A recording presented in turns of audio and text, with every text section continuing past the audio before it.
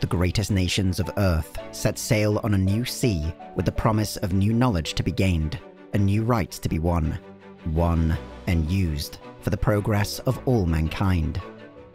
But the technology that propelled the human race across the solar system had no conscience of its own, and whether it became a force for good or ill would ultimately depend on man.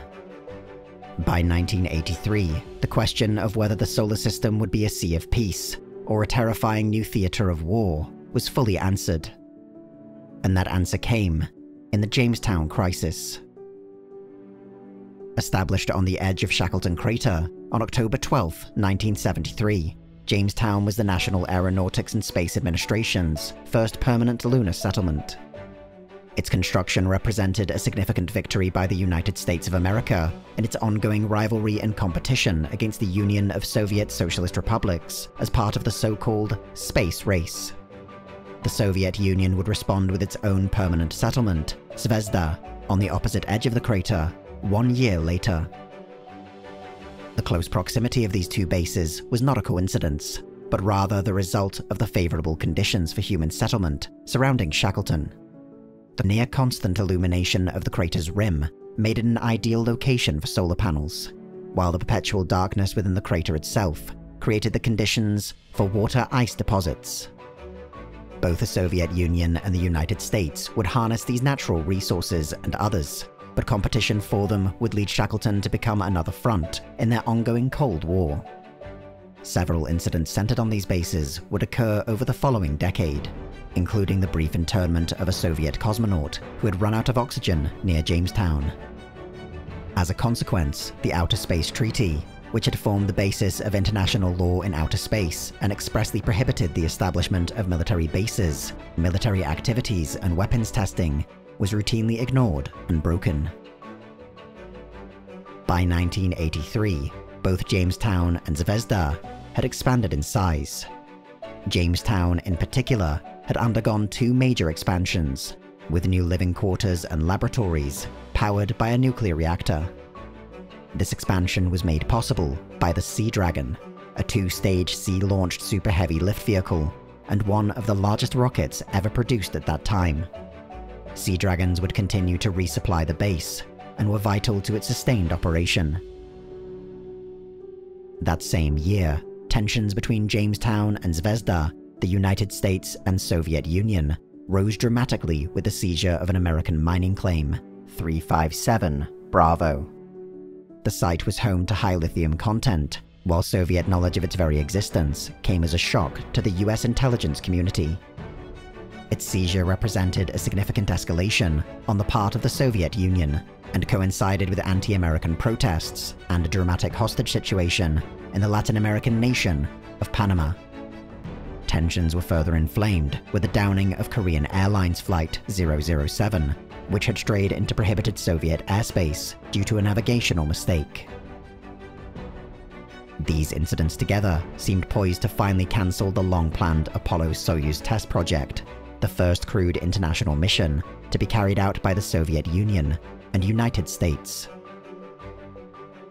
With the intention of deterring future Soviet aggression on the Moon or on Earth, US President Ronald Reagan ordered the retaking of 357 Bravo. This was only possible with the rapid training and deployment of Special Marine units. In the first operation of its kind, US Marines were able to approach the claim undetected on a lunar surface access module piloted through a narrow cavern leading into the site. Upon landing, these Marines were able to retake 357 Bravo without firing a shot. That such a victory had been achieved without any loss of life provided a significant boost to American prestige and worldwide opinion, but represented another milestone in the militarization of space. US elation over the recapture of 375 Bravo would be soured just weeks later, with the shooting of two Soviet cosmonauts near the site. Though initially believed to be acting with hostile intent, the Soviet personnel were unarmed, and had in fact been reaching for their translation cards when they were fired upon. One cosmonaut was killed, while another, Roland Baranov, survived and requested asylum within the United States. In response to what it termed the first violent act on the Moon, the Soviet Union announced its intentions to blockade Jamestown using its space shuttle, the Buran. Future Sea Dragon launches would be destroyed by the Buran, under the justification that the United States intended to use these rockets to deliver nuclear weapons to Jamestown. Unable to de-escalate the situation, the United States instead accelerated the launch of Pathfinder, a next-generation shuttle that could escort the next Sea Dragon launch. An attack on Jamestown itself occurred in the midst of this intensifying crisis, precipitated by the USSR to secure the retrieval of Baranov.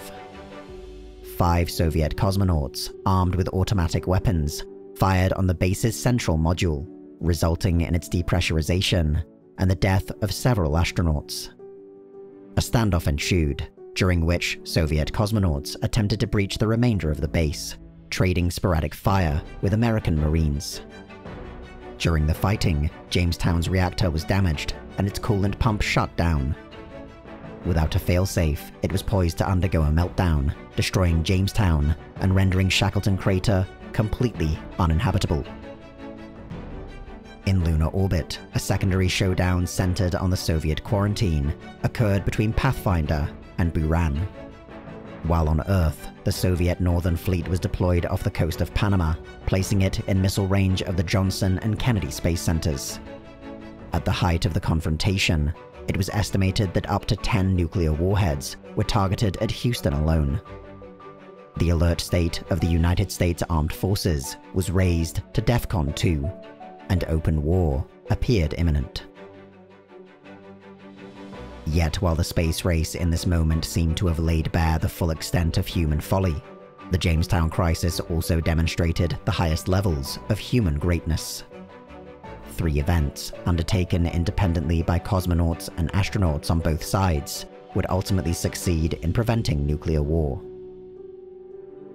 On Jamestown, astronauts Gordon "Gordo" Stevens and Tracy Stevens, acting with improvised spacesuits made mostly of duct tape, succeeded in restarting the settlement's coolant systems, preventing a meltdown at the cost of their own lives. In lunar orbit, rather than risk firing upon Buran, Pathfinder instead fired its payload of missiles at Sea Dragon, acting mainly under the prerogative of astronauts Edward Baldwin and Sally Field. Their shuttle destroyed its own escort, saving the Soviets from needing to enforce their blockade and stopping the further deployment of nuclear material to the moon. In Earth's orbit, almost simultaneously, the astronauts and cosmonauts of the Apollo-Soyuz mission, in defiance of their government's inaction, moved to dock with one another, finally completing their historic mission, one whose importance was only amplified by the crisis surrounding it. Had the situation of Jamestown or the confrontation between Pathfinder and Buran ended just slightly differently, then the symbolic gesture of Apollo-Soyuz would have made little difference. In the end, however, as images of American astronauts and Soviet cosmonauts shaking hands in orbit were broadcast across the world, the effect on President Reagan and Soviet General Secretary Yuri Andropov was profound. A mutual pullback of forces was agreed upon, ending the standoff. The actions of Gordo and Tracy Stevens would make them heroes and martyrs of the space race, while those of Ed Baldwin and Sally Field would be covered up. The destruction of Sea Dragon was blamed on faulty circuitry, allowing both sides to save face and begin to work together. The Jamestown Crisis was the closest the Soviet Union and United States ever came to open war, but it proved to be the catalyst for renewed cooperation and the prelude to the greatest era of exploration in human history.